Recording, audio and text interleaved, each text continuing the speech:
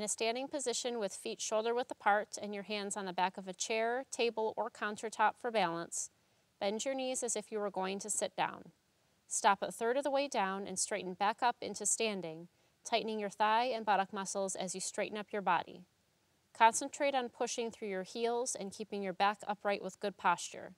Your knees should move straight forward over your toes. Do not let them collapse towards each other.